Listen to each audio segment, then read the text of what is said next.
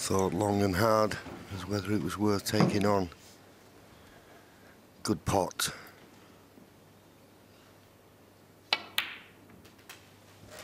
Now, can he make the most of this opportunity and take us into a deciding frame? He's give himself a chance.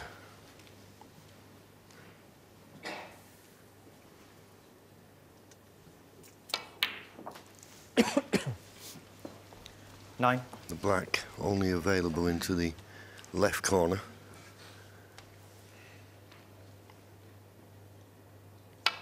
But he's played that nicely. He can pot this red and play for the black in the same pocket. He'd love to get rid of the red that's just to the right of the black, so he could play and have the black available into both corners. 70. But there are reds in the middle of the table, so I wouldn't put all my eggs in one basket by necessarily playing the cannon here. It could go wrong. Well, he managed to be able to screw past the red. What a chance. 24. Yes, great long pot to get started. Immaculate position in play since then. Got to keep that going though.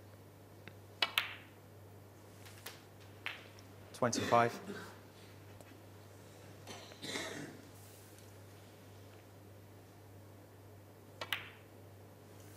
We talked about commitment earlier on, and he certainly committed on that red. 32. Those are the type of shots that gets the adrenaline pumping. Risk involved. May well have been out of this tournament if he'd missed that red.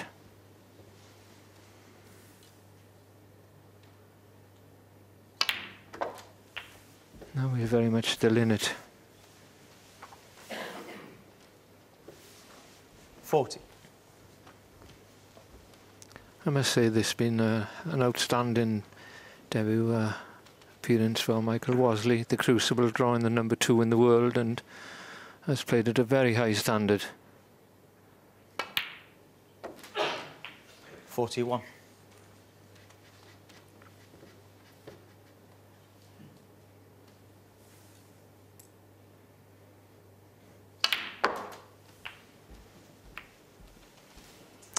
Just slipped out of position there first time. Yeah, he wanted to put a little bit of side on that, but he's still on it to the middle. Nicely in. 39.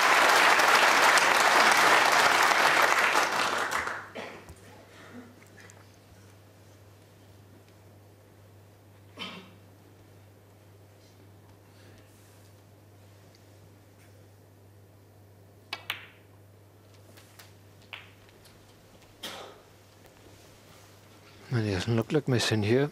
Yes, and it's all blacks, but I'm not 56. even thinking about maximums, and he won't be. He'll be playing for the blue off this.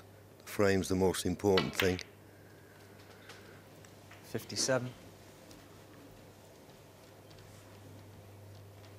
Pop the blue, another couple of reds, couple of colours will take us to that decider. Quick glance at the scoreboard.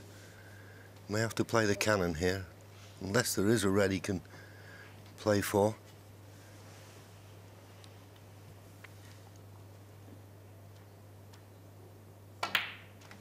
Played the cannon, and it's worked out nicely.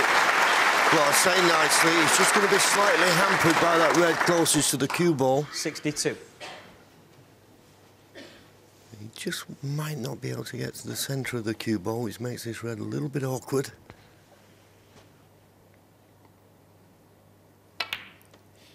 But okay, played it well. Frame at his mercy now. Decider coming up. What a performance. Brilliant long red, and as you say, Terry, never looked in any danger from that moment on. He looked completely at ease. 71. Ding Junhui is going to go to a decider. Another one. We've had quite a few of those this year, so in the first round. Yes, and how many times do we say that the seeds are always under pressure the first rounds, even though 78. It's best of 19 frames? On paper, on form, you think, well, There's certainties. Ding Junhui has won 5 79. ranking events this season, equaling Stephen Hendry's record, but counts for nothing when you come out of the crucible. Anything can happen. Well, he got a bit of a bounce there, it seemed to me, off that cushion. Doesn't matter 86. though. Frame long gone.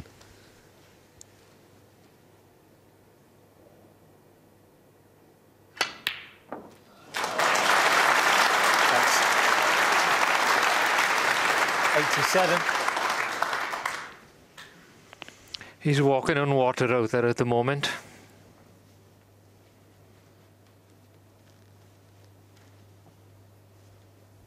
Not so long ago, he's worried a bit about staying on tour.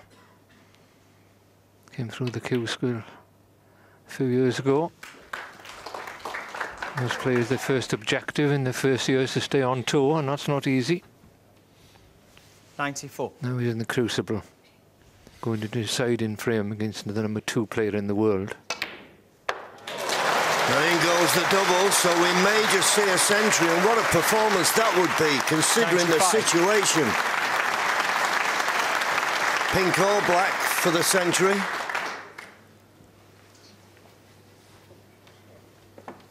So he's come out, all guns blazing. 13 reds, 1 blue, 11 blacks. Wonderful, absolutely wonderful.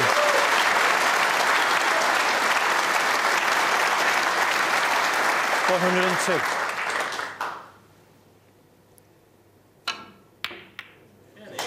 And in that one goes. Now, if that red stops, the black may be available. 103. He's put his arms up. The black doesn't go to the corner.